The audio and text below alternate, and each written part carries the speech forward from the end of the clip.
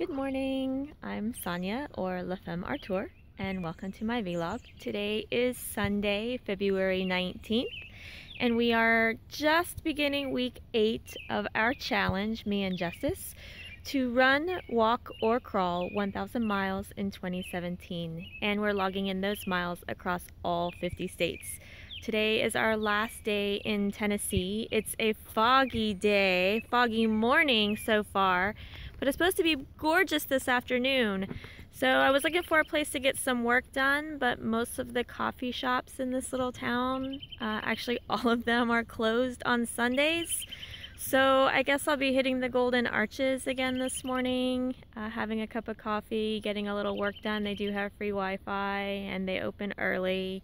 It's supposed to clear up and get beautiful this afternoon, so hoping to hit another hike and see another one of the beautiful falls in this area before we move on to our next destination. So Justice and I are on a short hike today, taking in another set of falls in the area that we've been hiking and camping in. It's supposed to be, again, one of the 10 prettiest falls in Tennessee. I'm a little off right now, a little irritated. I spent like 3 hours this morning constructing an email to send to my new MailChimp list. Friends and family, keeping up with my journey. Eventually, maybe selling some prints, some of my photographic services, maybe even land a book deal one of these days. So got ready to send my first email, and I get a notification from MailChimp that I'm somehow in violation of their use guidelines, and I can't get any clarification until their office opens, at least tomorrow. I don't know how quickly they resolve these kinds of issues. So, a little perturbed, trying to figure out what I could have done that would have violated their use terms. And the word violation just makes me shudder because I have such a high compliance personality. So it makes me feel like I've done something wrong. Oh no. So I'm a little out of sorts. I'm hoping that the beautiful sunshine and the beautiful hike and hopefully the beautiful waterfall will help soothe my spirits. It's just a hiccup, right? It's not really that big of a deal. Well, folks, there are the falls. I don't know if you can hear me over that roar, but oh wow, it's just beautiful. Funny how some of the things that seem so simple can prove to be so difficult. It was less than a mile to hike down here. Hi, Justice. But we had to traverse that,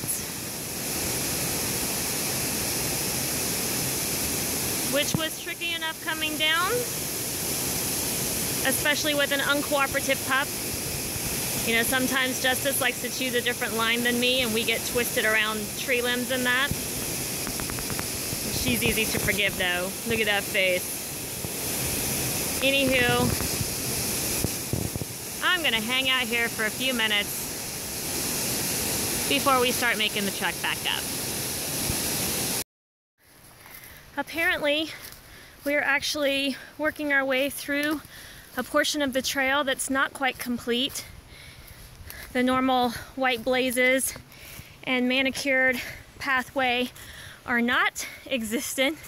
Instead, we have these orange markers tied to the trees that kind of show where someday this trail will ultimately connect with the rest of the Cumberland Trail. I have to say, my family would probably not be very happy, but it's kind of exciting to be on an unfinished trail. And working our way back to civilization. Justice knows the way. And here's where the blazes start up again. We go from orange string back to white blaze. You'd think I was an expert or something. Not. This is one of the more interesting and fun parts of the trail.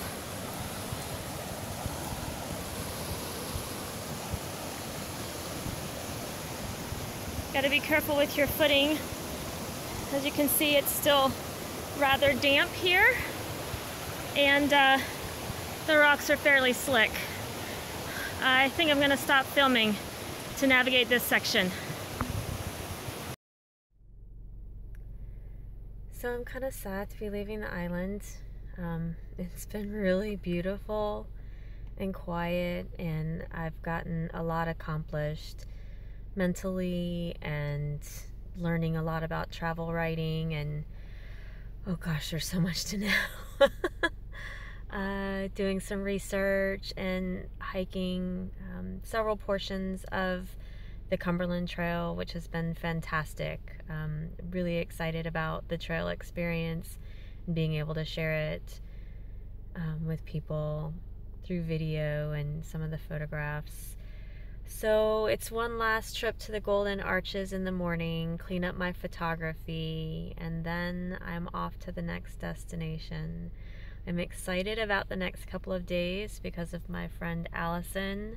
I am going to participate in a 5-course wine dinner at a friend's place, and then have an overnight at an Airbnb location where I'll have access to a real bed as well as laundry facilities, and I'll be able to prepare myself a proper meal. So I should be rested and refreshed and ready to move into our next state, state number 9, which will be Kentucky.